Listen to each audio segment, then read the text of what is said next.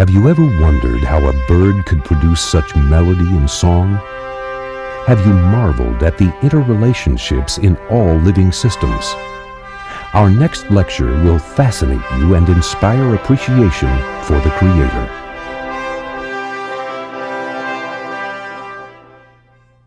Welcome to session number 5 of Creation in Symphony.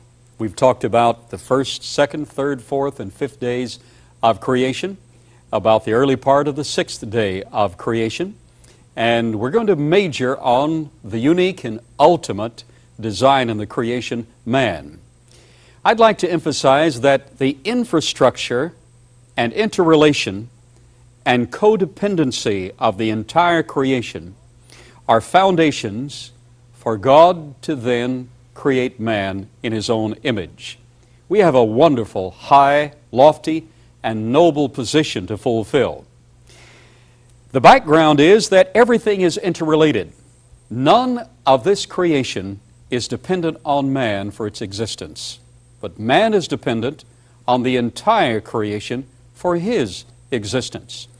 There is a book I'd like to recommend to you from which we got a number of ideas and confirmation in scholastic background, showing the interrelationship of various life forms, from moles to insects to fungi to bacteria. And in other publications, the interrelationship in the marine ventures, the cleansing effect of clams, sewage disposal units in the hard shells or shelled fish. All of this is a part of the interrelated infrastructure of planet Earth to make it a habitable place to live. The book I want to recommend to you is a book published from the evolutionary standpoint. Now that's rare for me to say. I rarely recommend text with which I would disagree in concept. This book is called The Way Nature Works. We handle it at the Creation Evidences Museum.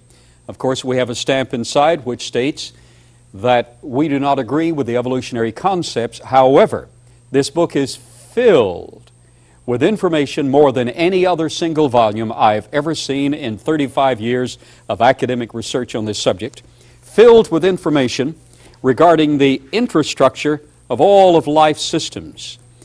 It would be very easy for a family studying the creation enterprise to see various ways that evolution has no explanation for what's going on. For instance, here is a special plant in the rainforest, and there's a special ant that makes his home inside that plant.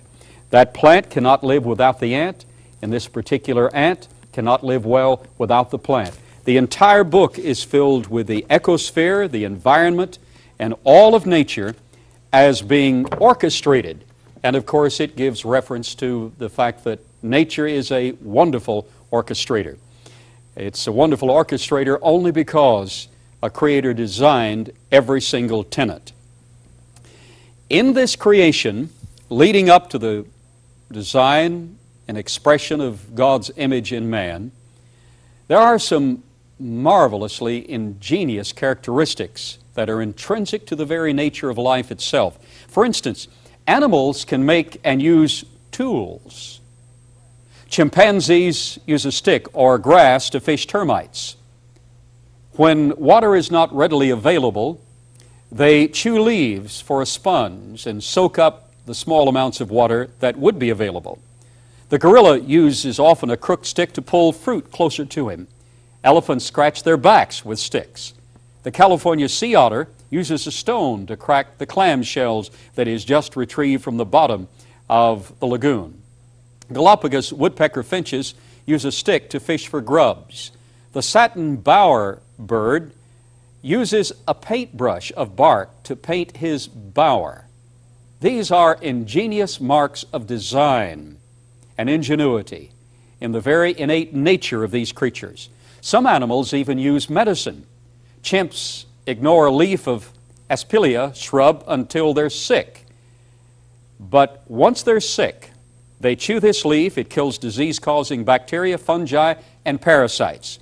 Pregnant elephants consume specific plants just before giving birth to the young. All of this is use of medication. The southwestern bears chew up root of a particular plant, smeared on their paws and fur as an antibacterial insecticide. These creatures are wonderfully designed. One scientist enjoyed writing about a story. He was a researcher and had or has a cabin off in the wilds where he goes on the weekends to get away from the pressure of his lab and his academic research. As he was leaving his cabin one Sunday afternoon to go back to the city, he decided to see how ingenious the local ants would be. So he took a tub and partially filled it with water, put a 4-cornered stool in it in the water, and on top of the stool he put a little saucer of chocolate. To make the task very difficult, he used a slow-drying glue and painted the outside of the tub.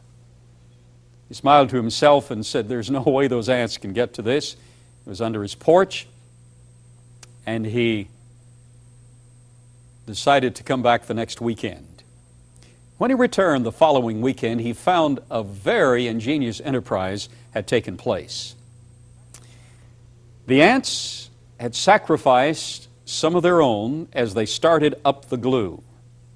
And in a single file, not in a mass mob throng, in single file, one ant after another had sacrificed his life to build a bridge over the glue.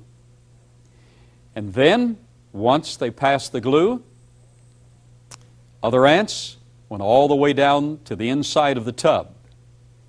And then they used various sticks and various grasses to build a raft. And it led as a bridge all the way to the leg of the stool. They climbed up and they were eating the chocolate.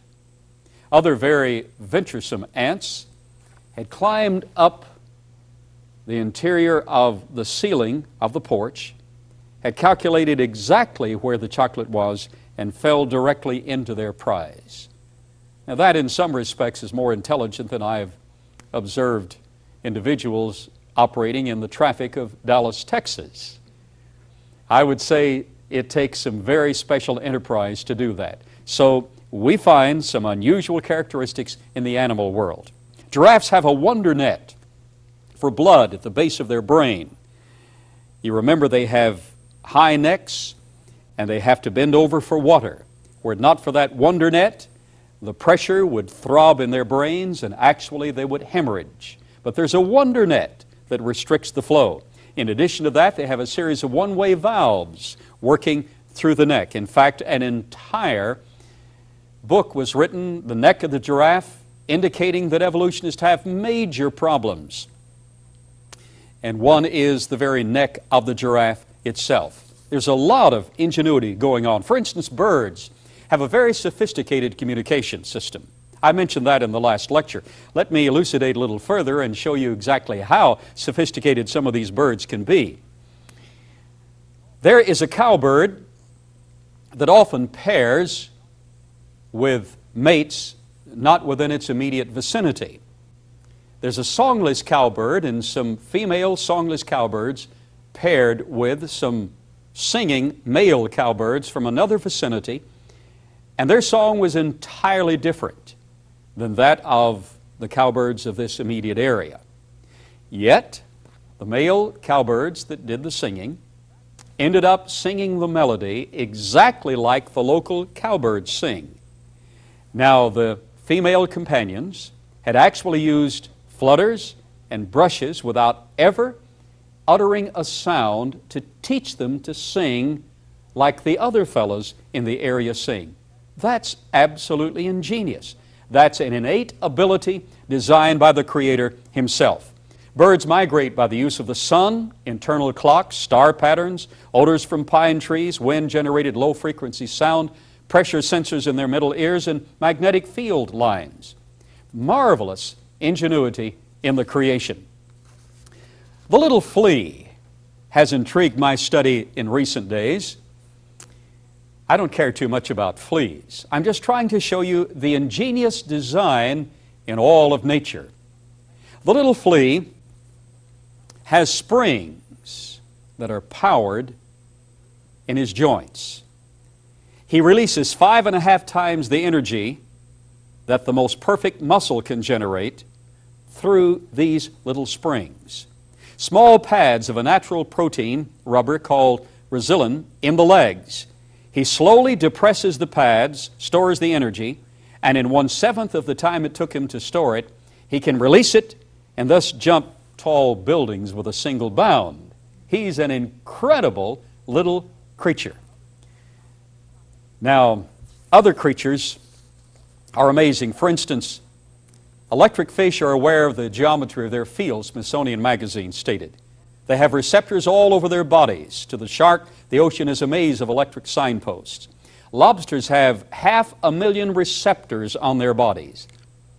They live in a universe continually surrounded by ever-changing chemical odors. Many animals, especially some insects, repeatedly sense a magnetic universe by means of ferromagnetic crystals in their brains.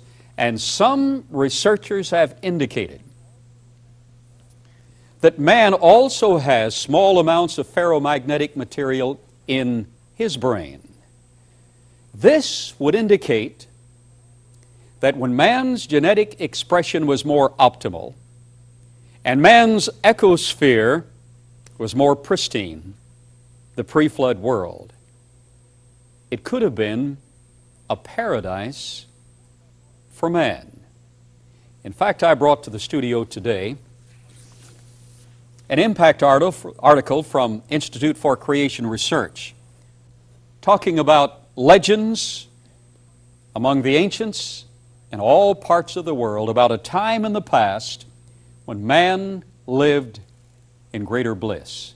For instance, Hesiod, around the 8th century BC, stated that the Kronos people lived like gods, carefree in their hearts, shielded from pain and misery. Helpless old age did not exist. They didn't sag, their limbs didn't sag with lack of vigor. A sleep-like death subdued them. And every good thing was theirs. The barley-giving earth asked for no toil to bring forth a rich and plentiful harvest. Man was suited for his environment according to those legends. Now, it's been found by anthropologists and sociologists and historians that legends have a basis in fact. They may have been embellished, but they have a basis in fact. The Sumerians have a paradise myth. Ancient Egypt has a paradise myth in which there was plenty of food for the bellies of the people, no sin on earth, the crocodile did not cease prey. Now that is extremely interesting. The crocodile did not cease prey, the serpent did not bite, and everyone enjoyed blissful recreation together. In China, the great Taoist teacher Guangxi stated in the 4th century BC, the birds and the beast in the past multiplied to flocks and herds. The grass and trees grew luxuriant and long. The birds and beasts might be led about without feeling the constraint. There was perfect virtue. Well, there's indication in all of the basic civilizations that in a time in the past, beyond the records of man, there was a blissful creation. Is that possible? In our creation model, we've emphasized that the atmospheric pressure was correct, the nutrient supply was correct, the internal structure of the earth was correct, the information feeding in from cosmic radiation was correct, the magnetic field was maintained in its appropriate intensity or moment. That's the energy of that field. Let's see if that's plausible. I was at Texas A&M University doing some research. Dr. William Fife in the Hyperbaric Medical Lab learned of the research that we're doing. And he said, I want to tell you something that I saw firsthand. He said, I was in this facility. It was not on campus at A&M, but another facility. He said it was a huge avian habitat, a huge bird cage. And they had a circulation pool at the bottom, a pool of water. And he said after a couple of years, the birds had saturated and they decided that they wanted to use some fish in the water to add some variety. So he said they chose the most aggressive native predatorial North American freshwater fish they could find. Now think for a moment. The most aggressive native North American freshwater fish. And they found that to be the trout. The trout will go for more kinds of bait or food than any other fish that we know that's freshwater in North America. So they put fingerling trout in there, in these waters. And they tried to feed them, but the trout wouldn't eat anything. They continued to try. He said they tried grains, fresh baits, worms, minnows, artificial baits. They tried everything. Couldn't get them to eat anything. Yet, Dr. Fife related, he said those fish got big. He said, I saw them personally, and when they took them out, those trout were huge like that, but they had never eaten anything. They finally found that it was the bird droppings. Remember, the ecosphere is totally balanced. The bird droppings falling into the water and the nutrient supply assimilated into the aqueous medium, into the water, and the trout simply assimilated the nutrients and had all they wanted. They were not aggressive. They wouldn't go after other fish, minnows, or anything. Now that says something about the pristine world before the flood. We know that violence filled the earth through man. Man can teach nature to be violent, but nature by itself was not violent.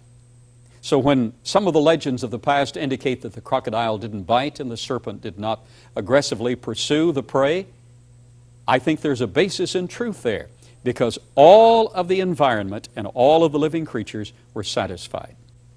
If God satisfied them, wouldn't He satisfy man? There is a book called The Tuning of the World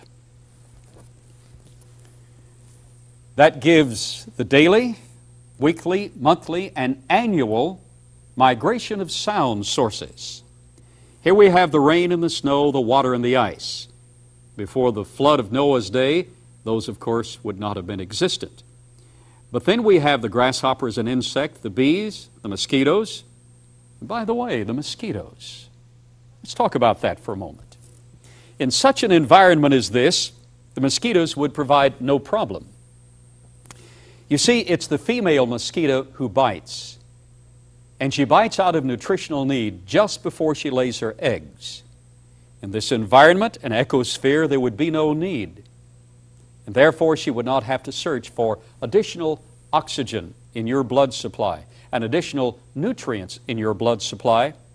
With the slightly enriched oxygen, with the dual atmospheric pressure, she could be satisfied with all of the oxygen supply she needed. So, the buzzing of the mosquitoes in the original pristine world was not for our detriment, but for our benefit as well. Flies, now especially the bird song, the frog song, the wolves, and the elk. Let's look at the bird song and the frog song. There is a peak, a seasonal peak of spring, leveling off through the summer, tapering into the fall and back to the winter in the bird song. There's also a daily peak of the bird song. The birds begin to sing a little after 4 o'clock. There's a peak to these, a climax around 6 o'clock, tapers down, and then in late afternoon it peaks again and tapers for the night. There is a design in all of that for the benefit of man. Let's talk about man for a little while. You've been taught in evolutionary theory that man is really a complicated ape. In fact, you've been taught that the ape has so many characteristics with man that there are actually very few differences between man and ape. That an ape is 98.4% genetically identical with man. Well, he is, because an ape has a structure of hands, an arm, slightly different, but he has that structure. A basic torso, lungs, all of that's genetic information. Feet and legs, spinal column, brain, the skull, eyes, skin, hair, All of those involve genetic specific information. But it's that 1.6% difference. Evolutionists have indicated, well, man is so close to ape, or ape is so close to man, it really wouldn't be difficult to see how we could bridge the gap for that 1.6% difference from ape to man. We have a chart in which I stated you can't produce these from apes or an ape-like creature. These are beautiful children from around the world. And I used the information by genetic specialist Dr. Barney Maddox.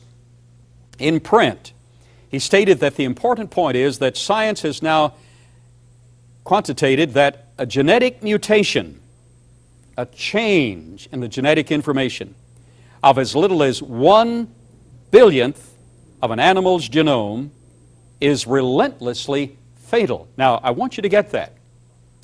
The current leading scholar in the human genome is Dr. Francis Collins.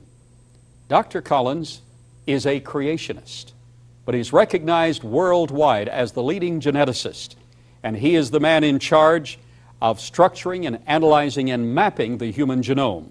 Well, from some of that information and from independent research, Dr. Barney Maddox, with specialization in this area, has now stated with academic justification, if you want to change that genetic information, a mutational change as little as 1/1000th of an animal's genome is relentlessly fatal. An accumulation of as little as 3 genetic mutations causes a fatality either now or before that individual, that creature, whatever it be, can reproduce. And he's addressed this matter of the ape being 98.4% that of man. Now, the genetic difference between human and his nearest relative, the chimpanzee, is at least 1.6%. That doesn't sound like much, but calculated out, that's a gap of at least 48 million nucleotides, and a change of only 3 nucleotides is fatal to an animal. There's no possibility of change. I'm simply saying that when you look at the facts as they are, it is impossible to get an ape to evolve to become a man. Man is absolutely unique. Let's see how unique man really is. Let's talk about the chromosomal numbers in the cellular structure. The evolutionary theorist would like to have us think that you start with an earthworm and you progress logically up the phyla of life, a vector of progress, and you end with man. But each creature is genetically independent, is unique in its function and interrelationship in the entire biosphere of planet Earth. For instance, a worm has 2 chromosomes in the cell. A mosquito has 6. The vinegar fly has 8. The housefly has 12. The onion has 16. The cabbage has 18. The Indian corn has 20. The bean has 22. Yellow pine and the tomato have 24. The honeybee has 32. The cat has 38. The mouse has 40. Rat and wheat have 42. Human, 46. Tobacco, 48. There are other life forms that have measurably, astronomically measurably, more chromosomes than we have, if that's the function we're looking for. Cotton has 52 chromosomes in the cell. Sheep have 54. Cattle have 60. The horse has 66. The dog and the chicken both have 78. Now, isn't that a relationship? There is no rhyme, nor reason, nor form, nor progression in evolutionary concept that could interrelate these logically. The goldfish has 94. The crawfish has 100 chromosomes, and the shrimp has 254 chromosomes. A leading expert has stated, Arthur Keith, has stated that there are 312 characteristics that are found only in man. What about man? The human brain of man has 100 trillion cells and 100 million separate signals throughout the body every second. Did you get that? The human brain has 100 trillion cells and 100 million separate signals throughout the body every single second of our existence. We're fearfully and wonderfully made. This data is given in the Moody video series, Wonders of God's Creation. And in that same series they stated, if we learn something new every second, it would take 3 million years to exhaust the capacity of the brain. I want to dwell on that for a moment. Man was not designed for a limited trek on planet Earth. Man and the entire creation, in original design, were structured to live forever. That's clear in the biblical record and in the creation model. Now, we've thought in a matter of a few hundred years I could exhaust the capacity of the brain. Not so. If we learn something new every second, it would take 3 million years to exhaust the capacity of the brain. Now let's take it further than that. It has been found recently that the immune system, under certain conditions, kicks in to different production of different enzymatic responses so that it becomes an entirely different machine. I suspect that the human brain would do that, but I don't know of any friends who have exhausted all the supply of their brains, so we haven't found if the human brain can do that. But let's learn a few more things about it. The human body can make painkillers automatically that can treat cough, anxiety, high blood pressure, depression, asthma, colds, arthritis, ulcers, high cholesterol, and even warts. All innately by the design of the system, built in, designed in, painkillers and treatment. In fact, many theorists speculate that what we do in medication simply lets the body do what it was designed to do in correcting itself. Recently, a computer chip was designed to begin to do what the retina of the eye does. But this computer chip weighs 100 pounds. Yours weighs less than a gram. Yours occupies 0.0003 inches in space. The scientist's chip occupies 10,000 cubic inches. Your retina operates on 0.0001 watt of power, 1/10,000th watt of power.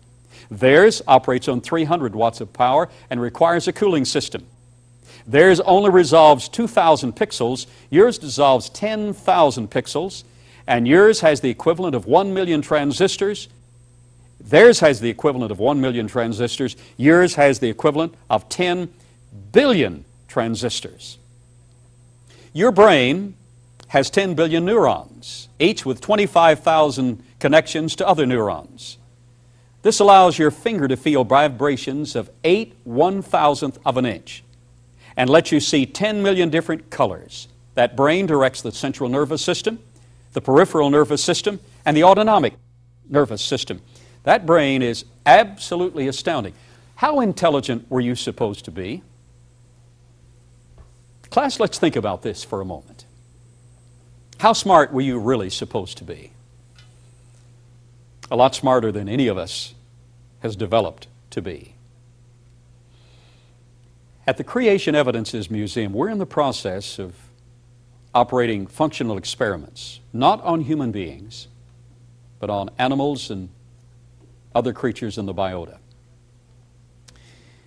We have control groups, and ultimately, if the Creator gives us enough time, we'd like to see how much more intelligent creatures would be under pre-flood conditions, simulated, than their counterparts are today. Your brain was designed for you to function optimally. Let's get a handle on that.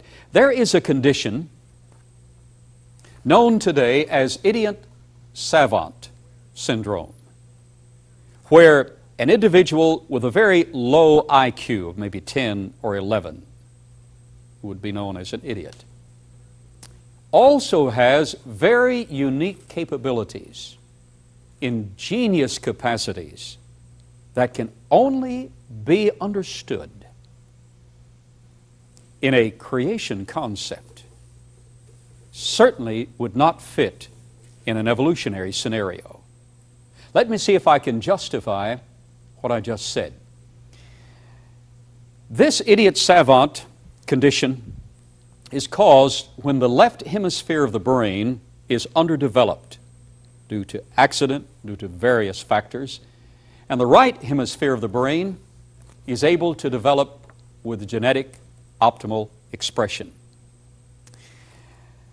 What happens under those conditions? There's an individual who was simply designated as K, 28 years of age, and had a mental age of 11, and a vocabulary of only 58 words, yet K could remember at will the population of every United States city over 5,000 in population, the distances of every city from New York to Chicago between each other, every county seat in the entire nation, the names, locations, number of rooms in over 2,000 hotels in the United States. Now, here's an individual who had a vocabulary of 58 words. Yet, that individual's interest was in these particular areas, and I doubt if there's an individual, even if it's a college professor listening to this video, who is able to optimally express that kind of capacity. But you were designed to have that kind of capacity with both hemispheres of your brain optimally, genetically expressed.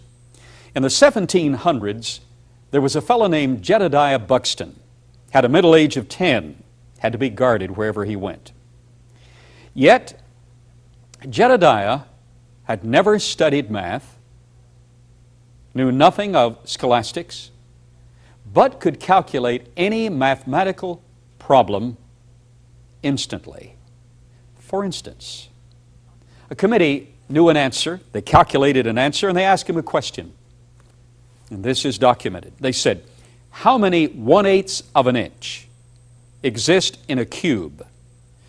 23,145,789 yards by 5,642,732 yards by 54,965 yards. Jedediah instantly gave them the 28-digit correct answer. Now that's how smart you're supposed to be. There's an individual alive today, blind and mentally retarded, Leslie Lemke. Leslie is a musical genius. He didn't walk until he was age 20. The nurse who took him home is a blob of unrelated flesh from the nursery where his parents said they certainly didn't want him. Became his mother. She strapped him to her back as she did the housework at home. Leslie lived, learned to walk. At about age 20, he said his first word. One day, with his mother, he said, "Love." His mother was shocked. She said, "What does love mean to you?" He stumbled over to the piano, sat down and played, "Jesus loves me, this I know, for the Bible tells me so." Leslie can hear any piece on a number of instruments and instantly play it and return the play at will. He once heard a 45-minute concert, symphonic concert played, and he sat down and played every single note and the tune and the rhythm perfectly after one hearing. Now that's how intelligent, that's how artful you are designed to be. I'm trying to tell you that man was the climax of God's creation, with the ability to recognize the Creator and the ability to worship that Creator and to appreciate the fact that He was created. I've mentioned in other sessions that physicists are now recognizing that man, by the will of thought alone, can change the radiation rate of atomic materials. Man is able to do things by thought processes alone, and the mass of the proton, or the energy of the proton, and the two are interchangeable, is directly related to the thought process of man according to a number of physicists. Now, look at this marvelous body. Cut yourself. Instantly, there's a series of precisely ordered steps set in motion. While the scab is forming on the surface, blood below is making another kind of clot of blood, platelets and protein. With the bleeding stopped, the flow of blood increases, enriched with white blood cells, and their purpose is to search and kill germs and to clean the wound of damaged cellular tissue. Some 45 minutes ago, one of the dear members of this team in the studio fell outside the studio on concrete, a dear lady. And at this very moment, the wound of her face and hands is automatically being cleansed, and the repair process has already begun. There is no way fortuitous evolutionary processes could envision the repair of systems like this, yet they're going on billions of times every day around the world in biological systems, and of course hundreds of thousands of times in the wounds of man. Back to the concept. These white blood cells search and kill germs and clean the wound of damaged cellular tissue. Skin cells increase the rate of new cells to bridge the cut. Underneath, fibroblast cells fill the wound to strengthen and contract to pull the wound back together. Can you imagine your Ferrari, Mercedes-Benz, or Porsche repairing itself? I'm sure your Chevrolet won't repair itself. All of this has to be designed ingeniously. And then the blood vessels and nerves complete, and the fibroblasts arrange in lines of stress around the wound, so that often the wound is stronger than it was before. It's incredible. Liver in the body, about the size of a football, 3 pounds, has over 500 tasks linked to the heart, lungs, and digestive system. We learned just recently that the human mind unconsciously can reason, anticipate consequences, and devise plans, all without knowing they do so, according to Scientific American. Now, this is all a part of the infrastructure of an orchestrated creation. Evolutionist Freeman Dyson stated, "The mind plays an essential role in the functioning of the universe." George Wall, Nobel laureate, suggests that man has a spirit and consciousness outside of space and time. Scientists have found that DNA has a built-in error correction system with a number of key enzymes within the cell with one job: to find and correct errors. As we began this particular video production, we queried into the question about, can an ape become a man? You see, inside the cellular structure of all living systems, there are enzymes that actually protect that DNA information, and to the degree that the environment permits it to be done, will actually find and correct deficits, deficiencies, and incorrect areas. Well, it all looks like it was designed.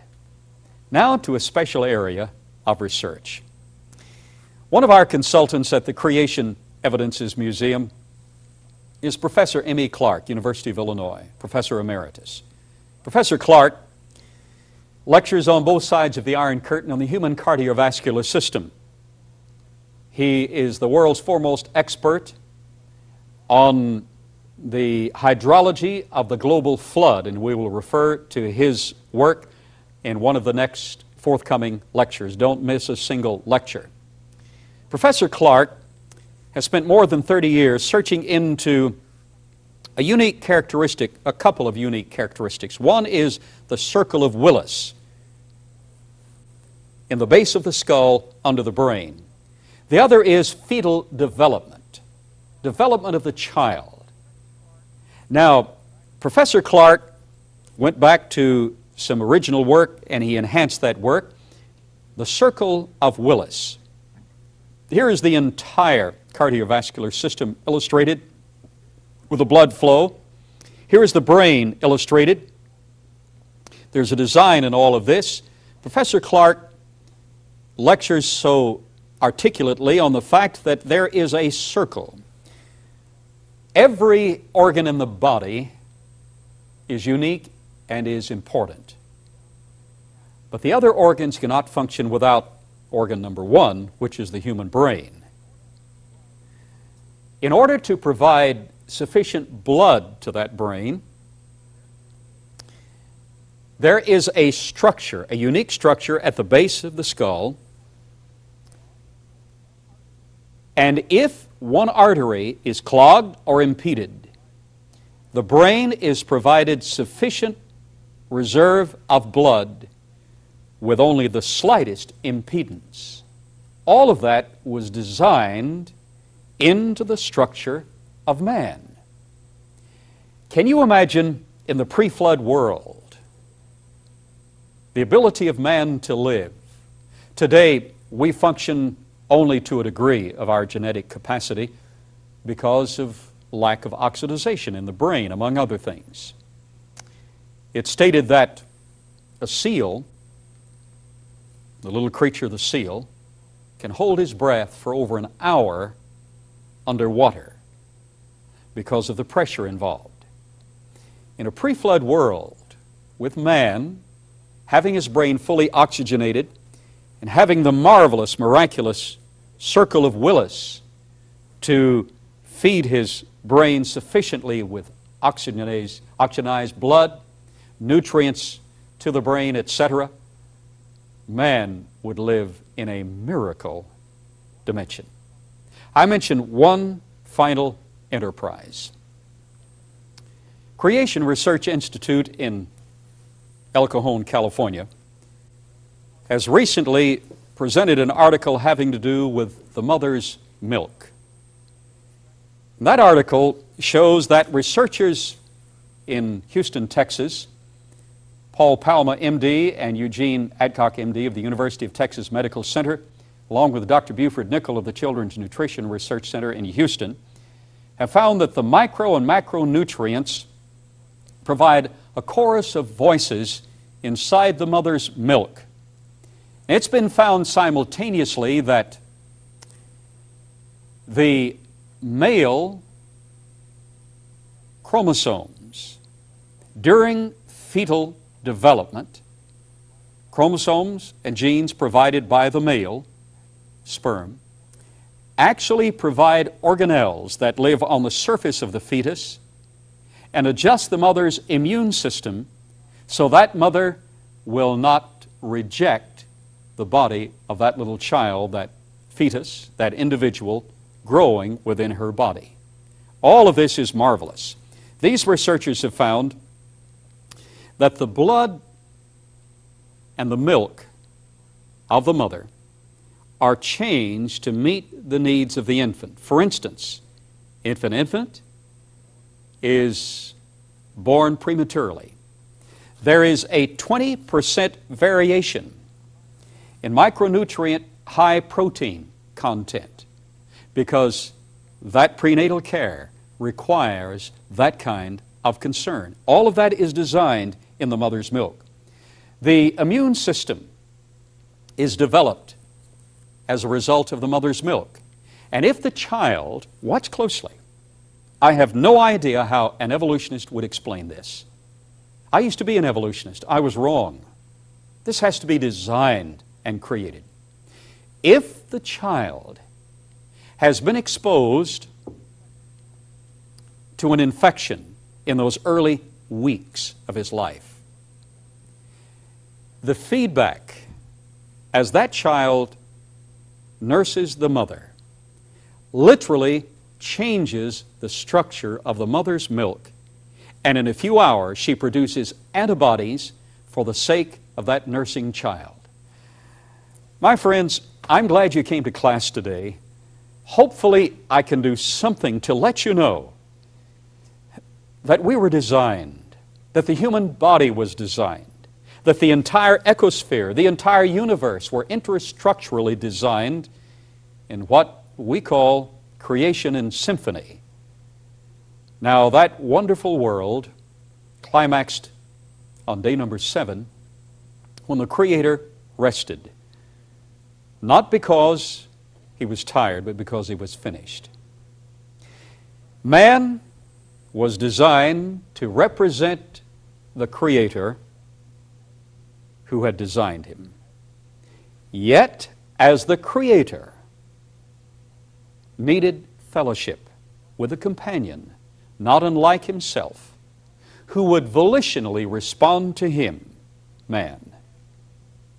So man in turn needed a companion, not unlike himself, who would volitionally, by choice, respond to him and be an helpmeet. So the final mark of the creation is womankind. And in that creation, God expressed and accumulated the beauty and the charm of all the creation in one vibrant personality. That means, lady, you have a lot to live up to. That means, sir, she deserves your attention. Don't miss the next lecture. Let's see what happened to this wonderful world that God created, how cataclysm changed it, and the resultant activities of a worldwide flood. Have you noticed that our symphonic creation is marred by discord? What happened? Don't miss our last lecture.